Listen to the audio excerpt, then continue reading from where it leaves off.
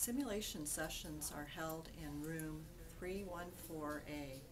There is an enclosed patient room with a high-fidelity patient simulator, an area with pediatric and neonatal child and baby simulators, and a critical care bay with a high-fidelity patient simulator.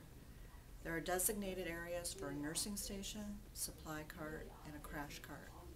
Let's get acquainted with the simulation area in the Health Sciences Skills Lab. This tour will focus on the enclosed patient room with the Laerdal SimMan 3G simulator. We operate the simulator using software loaded on a portable computer system that is operated by the clinical simulation coordinator. The room contains a camera and a microphone that records digital video of the session. There is a patient monitor that displays vital signs, oximetry readings, and other hemodynamic readings.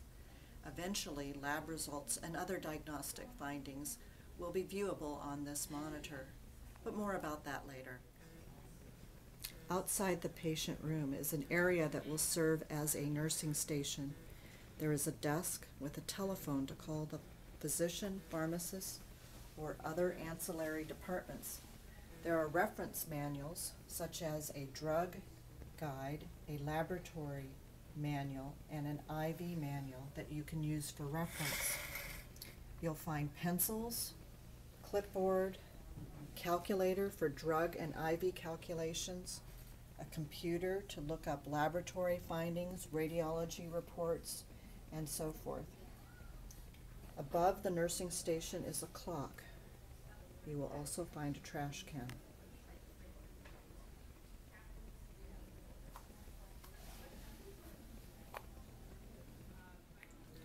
Outside the room is an emergency crash cart. On the top of the cart, you'll find a defibrillating unit, an ambu bag with tubing, pads for defibrillation,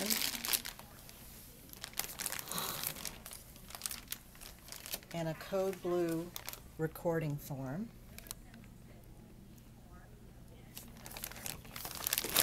In the first drawer of the crash cart, you have emergency medications,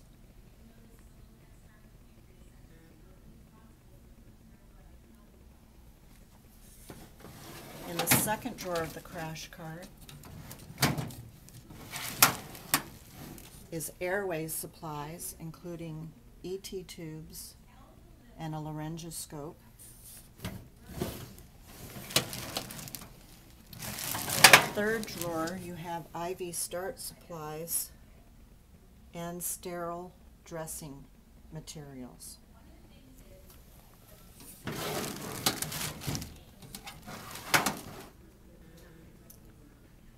The fourth drawer has procedure kits, such as a kit for inserting central line catheters, as well as chest tube insertion supplies.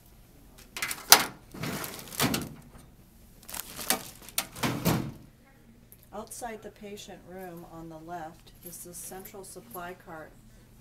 On the second shelf, you'll find an area that's reserved for medications. The next shelf down has IV tubing, an IV bag, and supplies.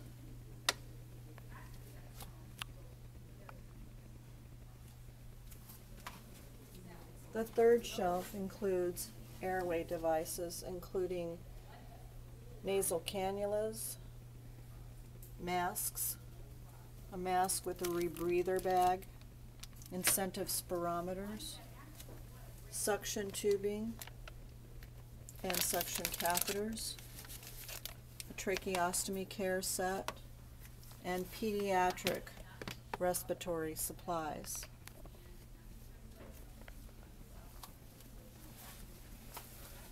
The fourth shelf down on the left-hand side has gastrointestinal supplies, including a saline sump tubing for insertion and an irrigation tray.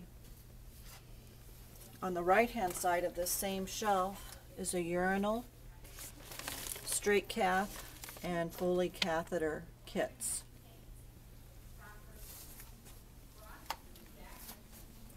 The last shelf is for supplies used by the clinical simulation coordinator. As you enter the patient room, notice a hand sanitizer which serves as a hand hygiene alternative to a sink. On the countertop is a cell phone that you can use to call the physician, pharmacist, or any ancillary departments. On the same sink surface, you'll notice that there are gloves that are non-sterile in small, medium, and large sizes, as well as a sharps container.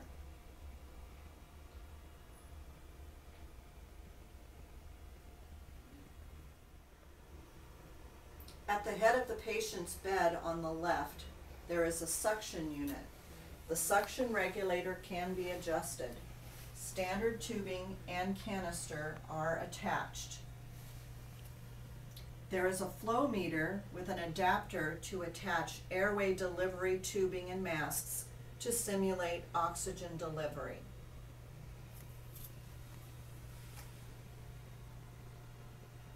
To the right of the head wall unit is a portable IV pump. The patient bed is a standard electronic bed. There is a foot brake, upper and lower side rails that are operated by a push lever, and bed controls on the outside of the upper rails to raise the entire bed up and down. The inside of the upper rail has controls that raise either the foot of bed or the head of bed.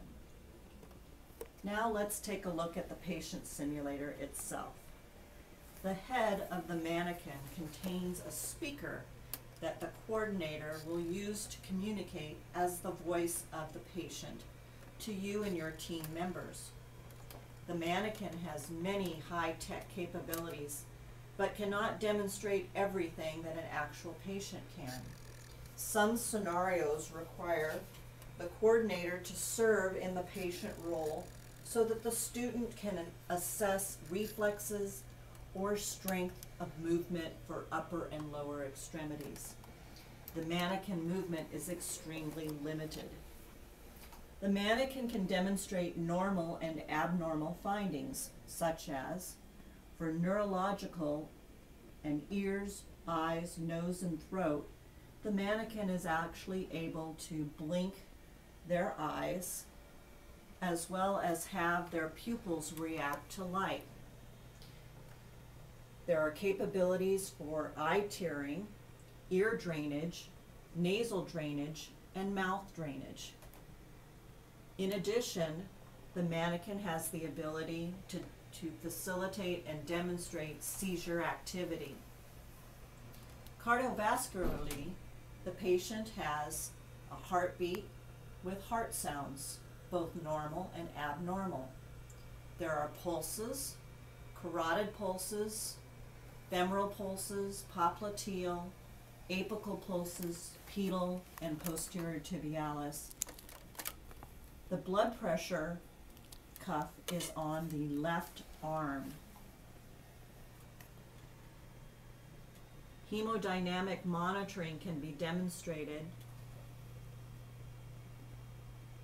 as well as the ability to perform CPR on the mannequin.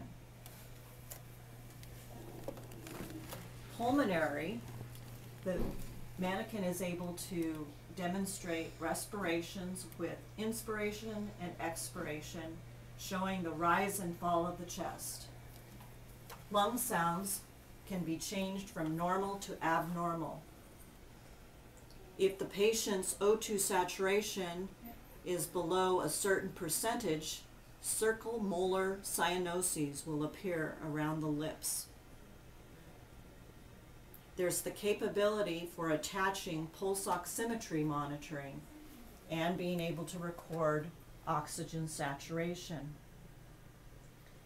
For the gastrointestinal system, the mannequin can demonstrate normal and abnormal bowel sounds. The mannequin cannot accept any sort of oral fluids by mouth. Genital urinary capabilities include being able to insert a Foley catheter and having urinary drainage. The right arm has IV access. The mannequin is currently not set up for infusion of IV fluids. IV fluid infusion is simulated. The left arm is for blood pressure only and for pulse oximetry readings. Procedures. Even though certain procedures can be performed on the mannequin, skill training is not its primary use. Students should state verbally what procedure needs to be done. Follow-up results from the procedure can then be given to the students. Additional data, findings, and results will be given to you based on your assessments, interventions, and procedures performed. You may receive results on the computer or find a sticky note placed on the mannequin, or have to use the telephone to call the diagnostic department for results.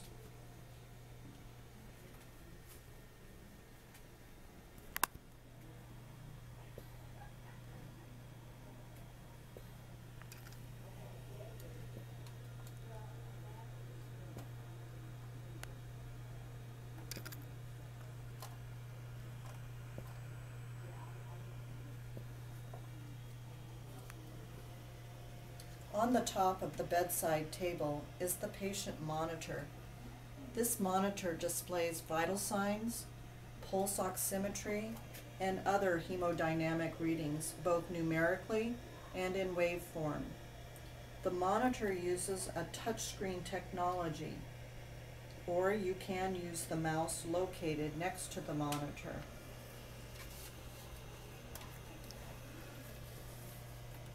In order to demonstrate the patient's temperature, you touch on T Perry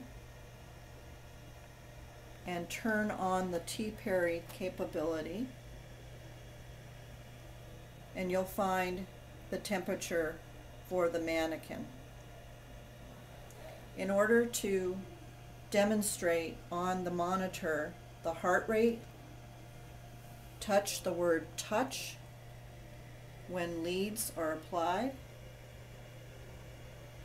and as soon as the EKG waveform crosses the screen, you'll have the display for the heart rate. The pulse oximetry percent saturation is given in waveform and a digital number display. Further down on the monitor, the respiratory rate is off to the right-hand side. For a blood pressure reading, touch when the cuff is attached, touch the word touch, and then make sure that you press the start button. It takes a few seconds, between 10 and 20 seconds, for the system to display a reading. During a simulation, the parameters change in real time except for the blood pressure reading. In order to take a blood pressure, you must then again hit the start button. This will refresh and give you a current blood pressure reading. The bedside table is the same as with any patient bedside table. It includes patient supplies as well as a bath basin and a bedpan.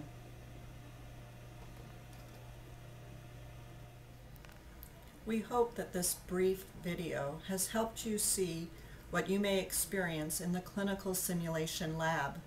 Please do not hesitate to ask questions anytime you are unsure. the clinical simulation coordinator, and nursing faculty are here to enhance your learning and to promote your success.